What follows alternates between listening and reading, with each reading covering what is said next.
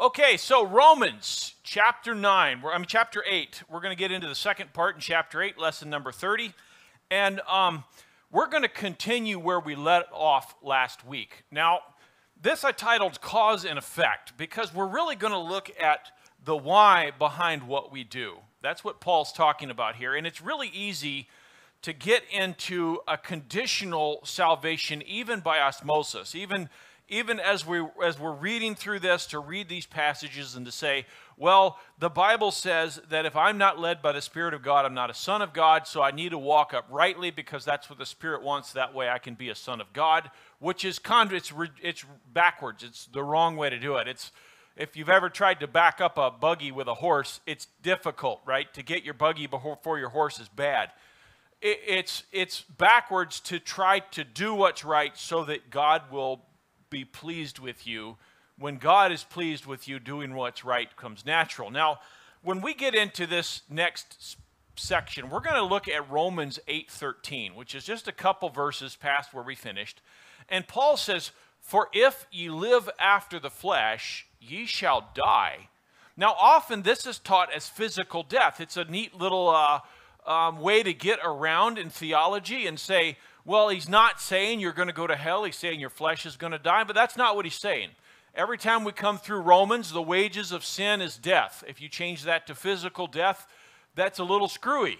But if you recognize that he's saying the converse of eternal life is death, that's what he's saying. Here he says the converse of obedience to Christ is that you'll go to hell. Now, you say, well, that doesn't track. I don't believe that. I believe that I go to heaven based on what Christ did. Absolutely, that's what Paul's saying. That you'll be born again based on what Christ did, nothing to do with you. And that's why if you don't walk in the Spirit, don't walk after the Spirit, that you'll die in your sins. Now, I'm going to illustrate what that means, but there's a reason that Paul's doing that. The second half of 8:13, "For if ye live after the flesh, ye shall die. But if through the Spirit do mortify the deeds of the body, ye shall live." Paul's talking about the causality of what you do, not what you do. In other words, if your purpose in life, if your cause in life, if your hope and your plan and your dream is to fulfill the desire of the flesh, in other words, if you're walking the way that your flesh wants you to walk, then you're not a Christian. And when you die, you'll go to hell. And Paul wants you to know that because he loves you. But if you're a Christian and you are part of God's kingdom, if you're part of his children, and your desire is towards him, that you'll walk towards him. Now understand, this isn't a level of righteousness. It's not saying if you do these things, you'll be saved, and if you don't, then you'll be lost. It's not a level.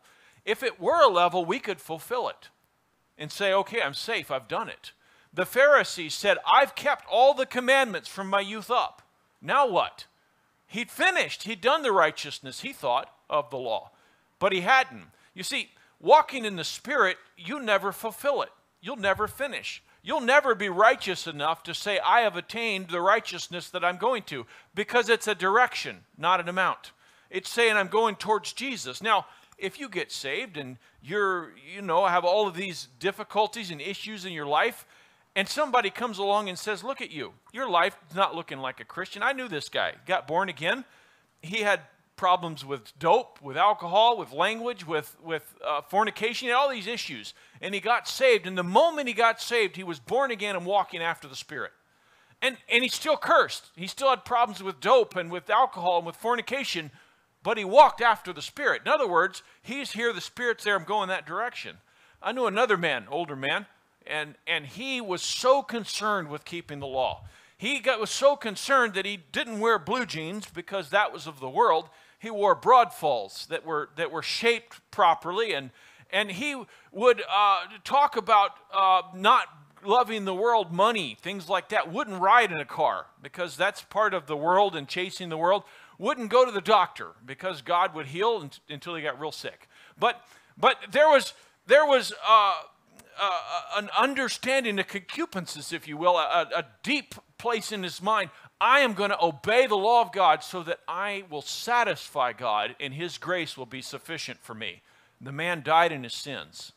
He died in his sins. and went to hell because he was walking after the flesh. You go, wait a minute, this guy's way more righteous than the other guy. It's because it didn't have anything to do with your righteousness. It's a matter of what you're walking after. You see, you can take your flesh and not sin. You can go to a monastery somewhere way out in the woods, and you can go all the way alone, and you can take a vow of silence, and you can sit there quietly eating millet or whatever that doesn't satisfy you every day and deprive your body of sin as far as we can. But you're walking after the flesh. You're fulfilling things through the flesh. That's what you're doing. And you can get born again and be like Mary Magdalene, or be like Peter, who got born again and messed up. Paul wrote a whole book of Galatians rebuking a bunch of Christians for sinning, doing wrong, but their desire was to be closer to Jesus. They were walking after the Spirit. Now, I'm going to illustrate this more, but as I was pondering this week, I stayed up a bunch, kept my poor wife awake, staying awake thinking about this all week. Thought about it when I was driving, when I was taking a shower. I was trying to wrap my mind around how to explain this, articulate it well. And as I was doing that, I read about, my wife mentioned to me something that she had read recently. And it was a young lady who was living in sin. She was living with her boyfriend and filled with alcohol and bad language and all kinds of stuff for a long time. She'd been living that way for a long time. And periodically she would nod at God, but live after the flesh, fulfill the lust of the flesh. That was her track record. And I think her boyfriend was maybe abusive or something. There was an issue there. Moved out, real troubled, real just disquieted, and went to her pastor. And her pastor said, well, let me read some passages to you. You know, I can do all things through Christ who strengthens me. And maybe some passages like, I know the plans he has for you to prosper and not to harm you. And then prayed with her. Man, she was just so happy. And she went back and moved back in with her boyfriend and said, everything's better with Jesus. Just so happy. Really, your fornication's better with Jesus? You think that Jesus is there? You think that he's happy with that? You think that's what those passages? What a disgrace that a pastor would sit down and say, let's look what God wants to do that's good for you, and not say repent, for the kingdom of heaven's at hand. You know, I know another young lady, raised as a believer, raised in a Christian home, got older and just dislikes God. Dislikes what he stands for, all the stuff about God. And so she wrote a manifesto a while back and said, you know what? She said, the God that I knew when I was young was filled with things that I had to do to make him happy. But my Jesus doesn't care about those things. He wants me to be happy. You see the problem here is that he is her Jesus. He's not her master. He's her helper. In other words, she gets to go and live however she wants to live, and his responsibility is to come along and make her happy. His responsibility is to come and fulfill those things that are lacking, to fill them up so that she has joy in the midst of her sins. You know, this is what's taught in the church today. It's taught that you pray this magical prayer and then you live however you want. Do whatever you want. Act however you want, and don't chase God for the rest of your life, but when you die, you're going to go to heaven. Friends, that's not what the Bible teaches. It's just not in there. If we told the prodigal son story, and we told it the way we teach church today, the prodigal son would have spent his inheritance, left his home, taken his inheritance, gone to the far world, spent his inheritance. His friends start to run off and leave him. He's there in the bar. He can't buy another shot because his inheritance is gone. And he goes, man, I wish I had more money. And here comes his dad with a wheelbarrow into the bar and pushes that up and says, I want you to have an abundant life. Here's more money. That's the way we treat Jesus. And he goes, oh, well, here's 10% of it back. Invest that for me and bring it back. And that's our idea. There's no repentance. There's no, I should go back to my father and seek him. There is an idea that God is going to seek me wherever I'm at and meet me, and I can live and do whatever I want. Now, I'm not teaching legalism. Paul's not teaching legalism here. But I want to teach the converse of what's taught right on the line. It's to pull us back to center. I want us to understand it, and here's why. I think this is important.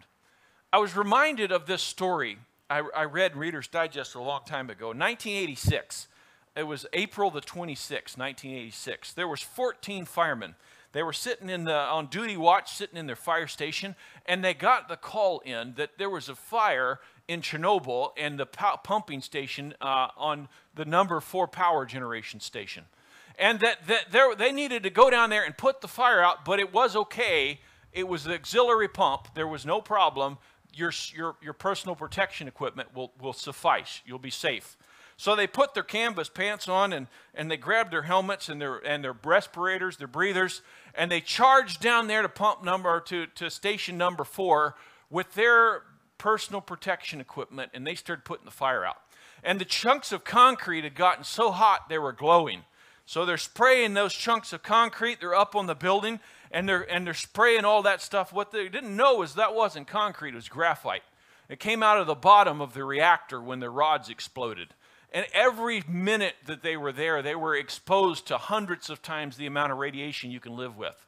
Within a few minutes, they started blistering. Within an hour, they were unconscious, some of them. They were weak and couldn't walk and in hospital beds. Within a few weeks, they were all dead.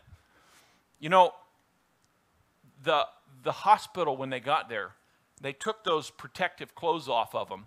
They took them down to the basement, and they realized that their clothes had lethal radiation levels. They put a Geiger counter on them and realized they couldn't even be close to the clothes that these guys were wearing. Listen, there's going to come a day when we stand before God. There's going to be a lot of people that stand before Him grinning. And they say, hey, look what I've done. I've completed works in your name. I've gone to church. I've done this. And He goes, I don't know you. Depart from me, you worker of iniquity. Wait, I prayed the prayer, but you're not my kid. You didn't follow me. You didn't love me. You didn't walk in the Spirit.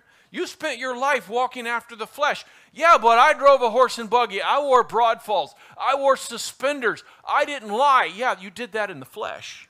You didn't have a relationship with me. You see, you didn't walk in the Spirit. It's heavy, friends. It's heavy. And if you preach this, it won't be attractive to a lot of people. You know why it's not attractive? Because it's a message of repentance. It's a message that you need to come to Jesus and say, you are the Lord of my life. Do you know what that means? To make Jesus the Lord of your life, that means it's His decision, not yours, what you do with the rest of it. It's not just about not lying. It's about going to work on Monday. God, you're my Lord, and my money's yours. My time is yours. My vehicle's yours. My shoes are your shoes. Where do you want them to walk? This is your mouth. What do you want me to do with it? These are your eyes. What do you want me to look at with them? I am your servant, and you're my Lord, and I'm going to follow you. That's not popular. You know why? Because we're selfish.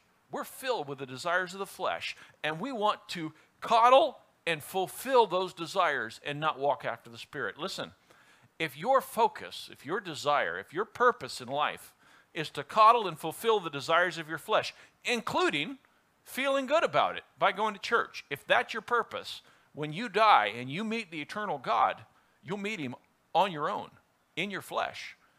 If your purpose is to say, Lord, you're my Lord, and if you say, no, I don't want to do it. If you say this is what you want, that's what I want to do. If that's your purpose, listen, nothing else in your life matters. And you say, yeah, but you fornicated. Listen, you might as a Christian, and then you'll go back to Jesus because you've repented towards Him, and you'll turn away from that. And it might take years. It might be a process of a long time. But listen, if you're not closer to Jesus this year than last year, if you're not walking in the Spirit, friends, be afraid. Fear God. Let's go through and look at some passages. Okay, Ezekiel. This is the reason I'm teaching this. Ezekiel, again, when a righteous man doth turn from his righteousness and commit iniquity, and I lay a stumbling block before him, he shall die, because thou hast not given him warning. He shall die in his sins, and his righteousness which he hath done shall not be remembered, but his blood will I require of thine hand. God's told me to give a warning, and I'll give it just the way He said it. Acts 20, verse 29, Paul said, for I know this, that after my departing shall grievous wolves enter among you, not sparing the flock. Also of your own selves shall men arise, speaking perverse things, to draw away disciples after them. What's the perverse things? They'll come and say, listen, God wants you to have a happy life. Go back to your boyfriend. Go back and be fulfilled and be happy. And say Jesus' name once in a while so you're a Christian. He said people are going to come and they're going to speak perverse things and draw away men after them. It's popular. You'll get a big following. You'll fill a church up. Hey, have your best life now. Don't wait for eternity. Fill it up now. Have a good time. You'll get a lot of people. You get a lot of money. You get a lot of popularity. You'll get a lot of people burning in hell because you lied to them and told them that they don't need to follow Jesus. They could follow their own way and follow the flesh. He says, therefore watch and remember that by the space of 3 years, I cease not to warn everyone day and night with tears. Paul said, I'm a good watchman. I'm a good watchman. For 3 years, my whole life was spent. I was weeping before you. Friends, turn away from the flesh and turn to Jesus. That's my hope and my desire. Friends, that's what I want to do. 1 Thessalonians 5:14. Now we exhort you, brethren, warn them that are unruly. What's unruly? Not following the rules. Warn them that don't follow the rules. Warn them what? Warn them you're in danger of hellfire. Not because you're not following the rules, but because you don't have a relationship with Jesus. It's the converse. You see, there's something called, if I can try to go through this fast, and this is by memory, I didn't look it up, okay. There's something called a strong and weak nuclear force. It holds your cells together. It holds particles together in your body. So you have protons and neutrons, and you have inside these proton quarks. What keeps the whole thing from exploding and going everywhere? Well, the strong and nuclear force. What are they? Don't know. Nobody really knows. We can't take it apart and parse it. It's not a wave. It's not a particle. What is it? We just named it the strong and weak nuclear force. Well, how do we know it exists? Because you're not flying apart. Because you haven't disintegrated yet.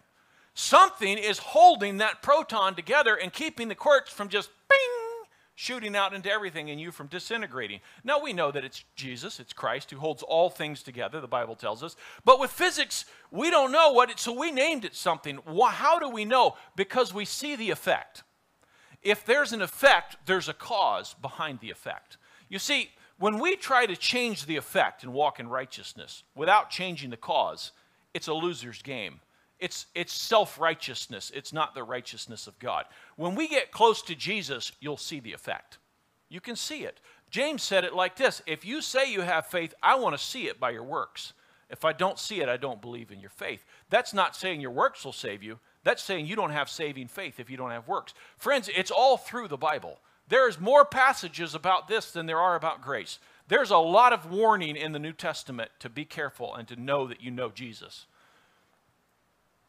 Luke chapter 12, verse 4, and I say unto you, this is Jesus, I say unto you, my friends, be not afraid of them that kill the body, and after have no more that they can do, but I will forewarn you whom ye shall fear. Fear him, which after he hath killed hath the power to cast into hell. Yea, I say unto you, fear him.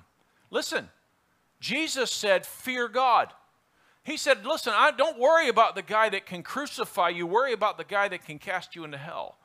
Now you say, but perfect love casts out fear. That's right, a relationship with Jesus. Fear him enough to find the relationship. Okay, that was the intro of why I'm going through this. What, you thought I was done preaching? Romans chapter 8. I thought about this all week, teaching verse 13 and how to teach it and why, and I felt like that's what God directed me toward very clearly. Okay, birthrights. Contrast to flesh and spirit. We went over that last week. Who you are now. That's all that matters is who you are. What you do points back to who you are, but that's all that matters is who you are, a child of God or not. Freedom in the spirit. That's what we'll look at today, and then suffering because of that birthright. So last week we started with, there is therefore now no condemnation to them which are in Christ Jesus. That's a thought. That's a final finished thought right there. Friends, if you're in Christ Jesus, there is no more condemnation. Someone can't come to you and say, yeah, but your life is, no, I am in Christ Jesus and there is no more condemnation. That is not in opposition to the first intro. That's in absolute harmony, and Paul will show us how. There is no condemnation to them which are in Christ Jesus, who walk not after the flesh, but after the Spirit. That's a descriptor of who's in Christ Jesus. You walk after the Spirit.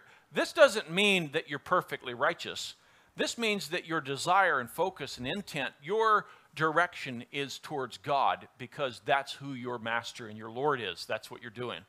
We looked last week at the born of Adam, flesh or the water, and the kingdom that is identified by sin, death, and darkness are born again, born in Jesus, and a kingdom that's identified by life, light, and righteousness. He's talked about those adjectives all through Romans, and he says, listen, if you say you're in the red column, the born again of Jesus, but you're living in sin, death, and darkness, you're not in the red column. If you're in the red column, it will be seen by the life, light, and righteousness. Those are the two laws of the kingdom of the Spirit that we read about last week. And then 8:4, that the righteousness of the law might be fulfilled in us who walk not after the flesh, but after the Spirit. So those of us that are in Christ are walking after the Spirit, and God's righteousness is fulfilled in that our bodies have died in Christ. 8:8, so then they which are in the flesh cannot please God. It doesn't matter how good you are if you're in the flesh. You can never please God. But ye are not in the flesh, but in the Spirit, if so be that the Spirit of God dwell in you. Again, that's a declarative statement. If the Spirit of God is in you, you're not in the flesh, you're in the Spirit. It's something that God does, and it's a miracle, and you can't add to that, being in the Spirit. That's the cause, not the action. The action follows. Now, if any man have not the Spirit of Christ, he is none of his. You can't work your way into that position. Okay, new territory, Romans 8:10. Well, I'm not new territory. I'm going to catch up from last week. And if, see the if, that's conditional, right? If, what's the condition? Christ be in you. That's the condition. Not if you don't sin, not if you don't sin much, not if you don't sin a long time. If Christ be in you, the body is dead because of sin, but the Spirit is life because of righteousness. But if the Spirit of him that raised up Jesus from the dead dwell in you, he that raised up Christ from the dead shall also quicken your mortal bodies by his Spirit that dwell in you. He says, listen, if you're a child of God and you're born again, God is going to give you a brand new body. He is going to give you a body that will be spiritual and eternal, so your responsibility is to him and not to your flesh. Therefore, so he says, because of that, because of what I just said, brethren, we are debtors not to the flesh to live after the flesh. Now, what he's saying here in Romans 12 is that if you're born again, you're in the Spirit, not in the flesh. If you've trusted Jesus as your Savior, you're in the Spirit, you're not in the flesh. If you're in the Spirit and led by the Spirit, then you're not a debtor to the flesh, because your flesh has already had an expiration date put on it. It's already been condemned to death. He said he condemned sin in the flesh. It's condemned to death, and your flesh is just going to go away. But he said he's got a brand new body for you. Because he has a brand new body for you, and you're in the Spirit, you have no more indebtedness to your flesh. In other words, you tell your flesh, I'm not going to sit at the buffet and eat till I'm sick. And your flesh goes, wah, I want to eat more. I'm not happy. And you go, yeah, but you're not my master. You see, the Lord's already got me a brand new body. You're the old model. I'm waiting on the new thing. I don't care what you want. And your flesh says, yeah, but she looks good. I want her. And your body says, and your spirit says, but Jesus said. And your flesh says, yeah, but what about me? And your spirit says, yeah, what about you? You're already dead. You already have passed away. And I got a new model. And the new one's better than the old one. And I don't care what the old... In other words, you're fiduciary of Jesus Christ and of the Spirit and not of the flesh. Understand fiduciary like an attorney. So an attorney is your representative, right? If you go and you hire an attorney and you pay them, under the law, that attorney represents you now. They don't represent themselves. They don't represent the law. They represent you. And their purpose is to see your best interest fulfilled. Whatever they believe your best interest is, that's their design and their purpose, because they're your attorney. They're your fiduciary, if you will. Their responsibility is to you. If you have a doctor, they have a fiduciary commitment to you that they first won't do any harm and that they will keep your information private. That's their responsibility to you, because they are an extension of your will. You've hired them to do something for you, so their responsibility is toward you. You understand fiduciary? So what Paul says is, listen, the flesh is dead. He's condemned it. It's passed away. Your responsibility is no longer to the flesh, but you have a fiduciary responsibility to your Lord and Master in the Spirit, to walk in the Spirit. And then he says, for if you live after the flesh, in other words, if your focus and desire, if you're feeding the flesh and not the spirit, if you're still considering yourself as a fiduciary of your flesh, in other words, that it's in the driver's seat, then you are, then you'll die. You shall die. That's that you're not born again yet, because the flesh is in the driver's seat. You're not a child of God. But it says, if ye through the Spirit do mortify the deeds of the body, ye shall live. Now, mortify is an interesting word. It's to put to death, but more than that, after the thing's been put to death, a mortician comes along and prepares it for burial, right? So he's not saying to put your body to death, but the deeds of the body. He says, listen, the body has some desire, okay? The body wants to have illicit sex. It just does. It just wants this fulfillment. It doesn't have anything to do with morality. Your body just says, I'm hungry. We're on an island full of chickens. You know why? Because they have a lot of copulation. They have a lot of baby chickens. Look around. There's baby chickens everywhere. We're drowning in chickens. They're not evil. They're just chickens. They want to do the deed and make baby chickens. It's their drive. Your body, your physical body, has a desire in the flesh. It wants something. If your life is spent feeding that desire to the best of your ability, you're walking after this flesh. But if instead you say, the flesh is dead because of Christ's work, and what I want to do is get closer to Jesus and deny that flesh the things that it wants, then you're walking after the Spirit. Now, it's not a level. In other words, you can have somebody that's a lot more righteous, as far as we can tell, that's living after the flesh, because his desire is to be righteous. It's to feel good about himself. It's to thumb his nose and say, I'm better than you are. I've been in the living room of those guys that will say, I'm better than you are. I live better than you do. I'm more righteous than you do, because I don't believe in that easy believism that you can just get saved and be a child of God. I believe it's a process, and I have to accomplish the process so the grace of God can cover me. Listen, you're never going to get saved that way. All you're ever going to do is be a slave to your flesh, trying to fulfill the righteousness with your flesh, and it won't work, because you can't ever happen. But if I focus on Jesus and on him and get closer to him, then the righteousness of God is fulfilled in me, in my life, because I'm always coming towards him. It's not a level, it's an attitude. It's not where I'm at now, it's where I want to go and where I'm focused. It's where I want to be. I want to be with Jesus. He's my focus and my direction. If ye live after the flesh, ye shall die. But if through the Spirit do mortify the deeds of the body, ye shall live. In other words, a Christian doesn't let the flesh rule. He walks in the Spirit. He chooses to. Why? Because Jesus is his Lord. And you say, yeah, but so you're saying if you fornicate, you go to hell. I'm not saying that at all. A lot of Christians have fallen into fornication. And we read about them. I'm not just saying that. Read the book of Corinthians. That was a huge problem. And yet, 2 Corinthians said that brother was restored in repentance.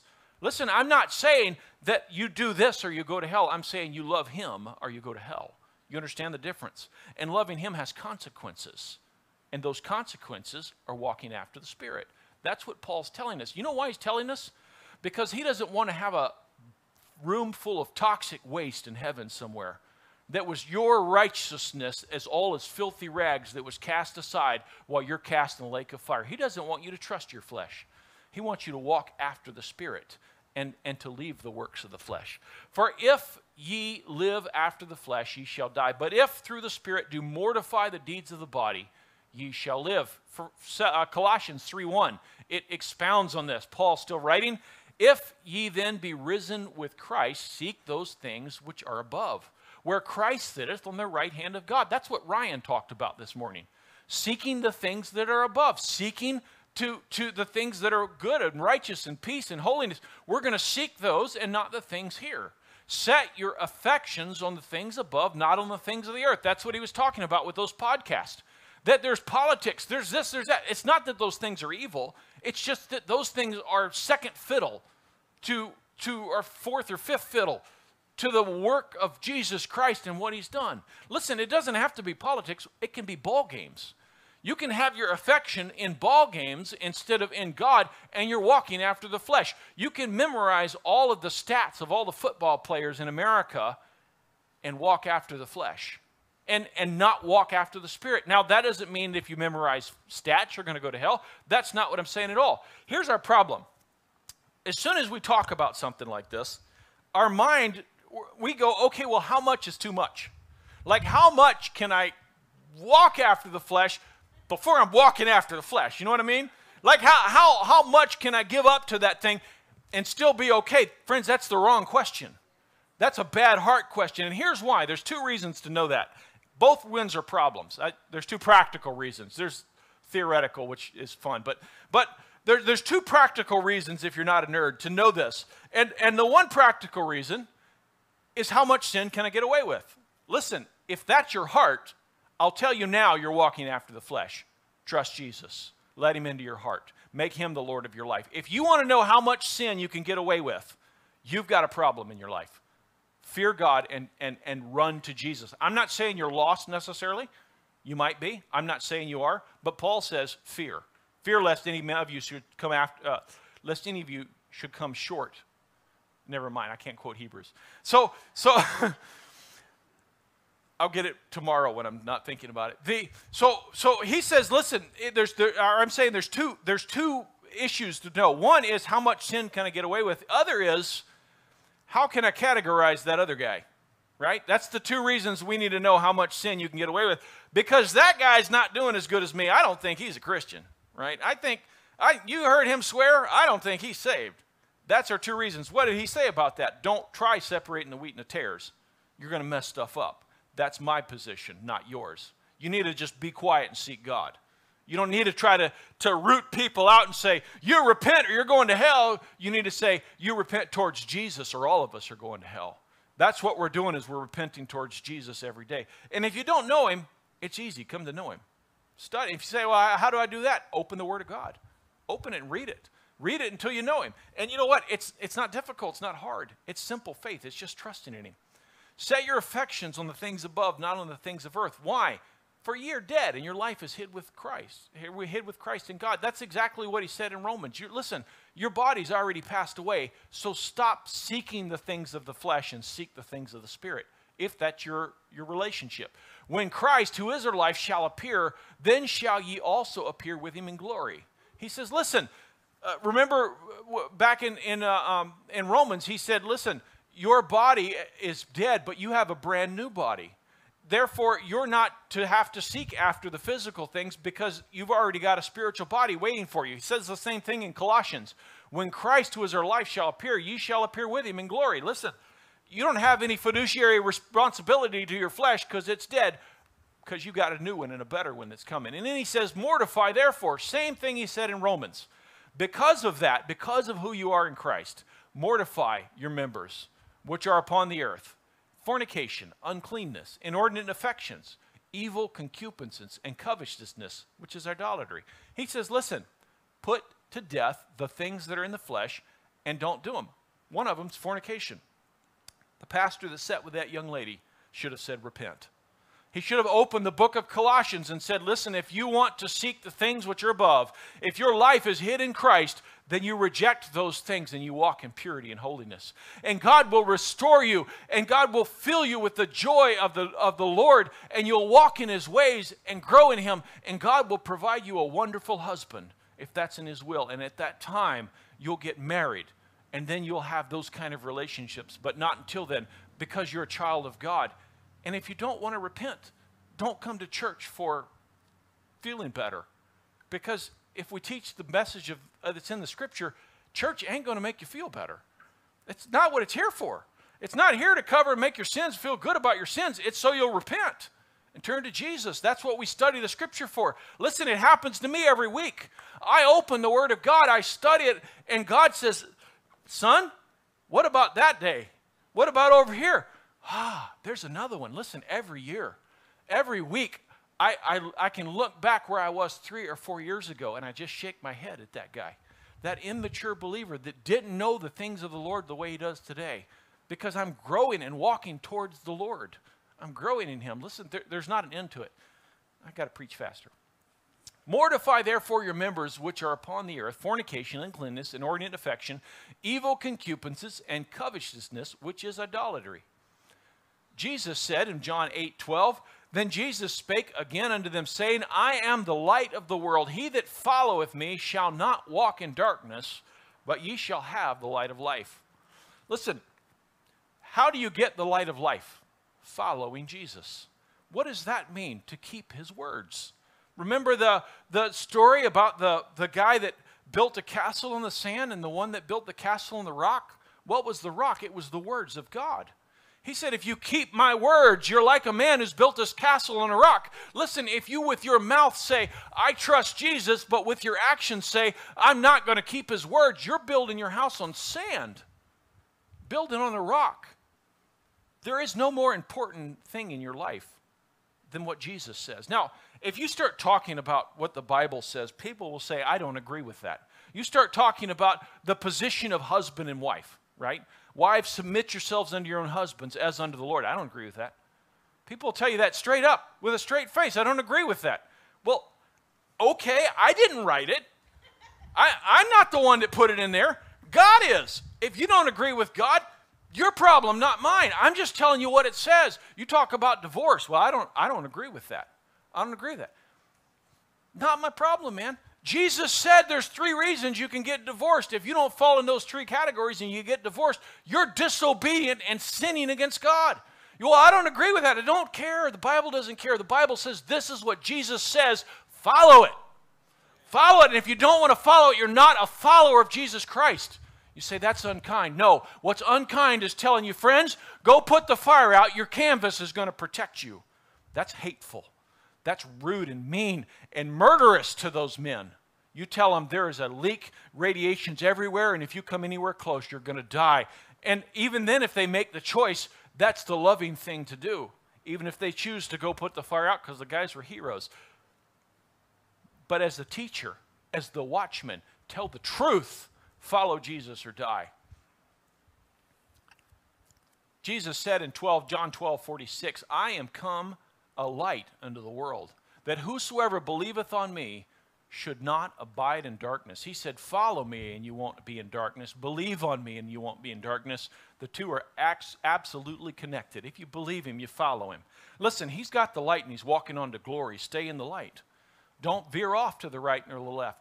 Your position is not to decide what's right and wrong. Your position is to come to the faith, to Christ's faith, and find out what he says is right and wrong. That's all that matters. Ephesians 5:8, for ye were sometimes darkness, but now are ye light in the Lord. Walk as children of the light. For the fruit of the Spirit is in all goodness and righteousness and truth, proving what is that acceptable unto the Lord. And have no fellowship with the unfruitful works of darkness, but rather reprove them. Friends, that's what I'm doing this morning. I'm reproving the unfruitful works of darkness, and it's not popular. And people don't like it. Because he said that the light came in the world and they didn't like the light because their deeds were evil. It's not a popular thing to do. It's not going to get a lot of clicks or views because it calls for repentance towards God. But friends, it's everlasting life. It's a hope in the eternal, a hope in glory. It's a relationship with Jesus Christ. 1 John 1:5. This, then, is the message which we have heard of him and declare unto you that God is light, and in him is no darkness at all. If we say we have fellowship with him and walk in darkness, we lie and do not the truth. You see, it's not a matter of the amount. It's not a matter of have you fornicated 3 times, you're okay, 7 times, you're going to hell. That's not the issue. The issue is, are you walking in the light saying, Lord, illuminate my life and show me, because I want to walk closer to you. Lord, I stumbled and fell. I'm here. Pick me up. Carry me with you. I want to be closer. You know the opposite of this is to pick up a pride flag and march down the street and say, I'm proud of the fact that I'm against the law of God. And you march with those. That's not walking in the light. It's walking in the darkness. It's objectively walking in the darkness. It's not me saying it.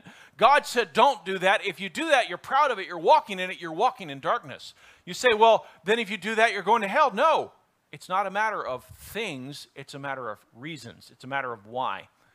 He says, if you walk in darkness, you lying and you're not in him. 1 John 1:7, But if we walk in the light as he is in the light, we have fellowship one with another.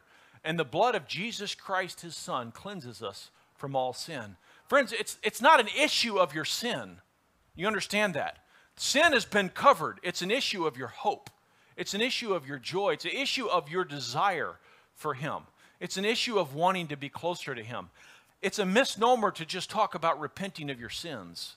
It's not about that. It's about repenting towards Jesus. Repenting towards God, saying, God, your way and not my way.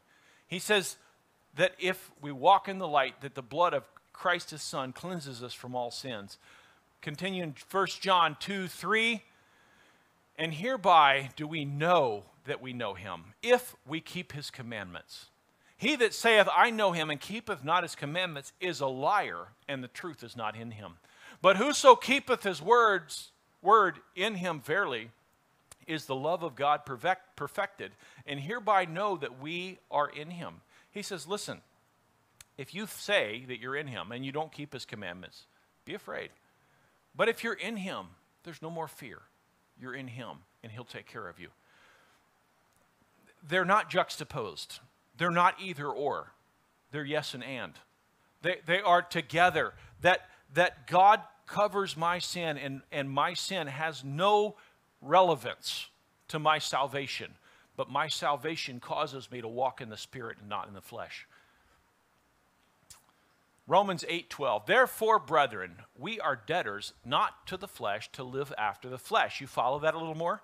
Not to the flesh to live after the flesh. For if ye live after the flesh, ye shall die. But if through the Spirit do mortify the deeds of the body, ye shall live. You understand the context, the flow of that. He's saying, if your Lord and Master is your flesh, you're going to go to hell. But if your Lord and Master is Jesus Christ, you'll walk like it is.